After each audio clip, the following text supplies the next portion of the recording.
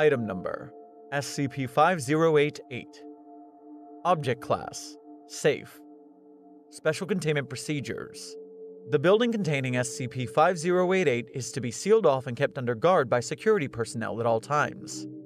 Any individuals attempting to gain access are to be brought into custody, interrogated, and amnesticized as appropriate. Description: SCP-5088 is an empty pool located in an abandoned Fitburn Health Club in Wigan, England. Although all forms of analysis confirm that no water is present within SCP-5088, objects placed within it will behave as if there is, floating or sinking to the bottom as is appropriate for each individual object. Similarly, individuals placed within SCP-5088 have demonstrated the ability to swim within it, as well as display difficulty breathing when submerged. Post-test interviews indicate that no physical sensation accompanies submergence within SCP-5088, only a change in the ease of movement while inside it. All attempts at removing the hypothetical liquid from SCP-5088 have failed, as it does not quantifiably exist outside of its effects on other objects.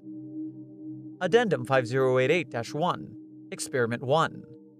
In order to test the extent of SCP-5088's effects on living organisms, a subject, in this case a laboratory mouse bred for testing purposes, was placed into a small cage and lowered to the bottom of SCP-5088 to be kept there for a period of 5 minutes. The subject immediately became distressed when submerged in SCP-5088 and attempted to escape from its cage, but was unable. Subsequently, it was observed to hold its breath for a period of 3 minutes, following which it twitched numerous times and became inactive. At this time, observation of testing implants confirmed that the subject had expired due to suffocation. However, when removed from SCP-5088, the expired subject was observed to reanimate, with all vital signs returning to a neutral state. Following this, however, it did not respond to stimuli and expired again several minutes later.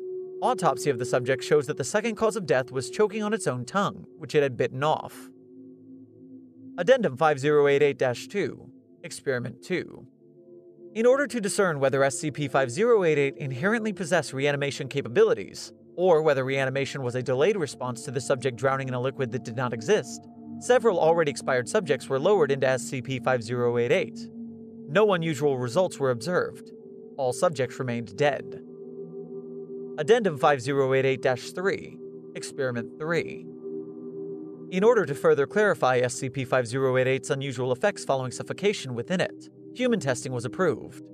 As in the original test, the subject, in this case D22122, a 32-year-old woman with no history of suicidal tendencies, was placed within a cage and lowered into SCP-5088. Anesthesia was provided so as to discourage behavior which could jeopardize the integrity of the test. Once submerged in SCP-5088, subject was left until death by suffocation was confirmed via testing implants. It was then retrieved from SCP-5088. Upon leaving the bounds of SCP-5088, the subject immediately reanimated as in the previous test, then proceeded to scream hysterically and run towards the nearest wall despite the efforts of security and testing personnel to restrain it. It then began rapidly striking its head against said wall with great force, falling unconscious after 5 strikes.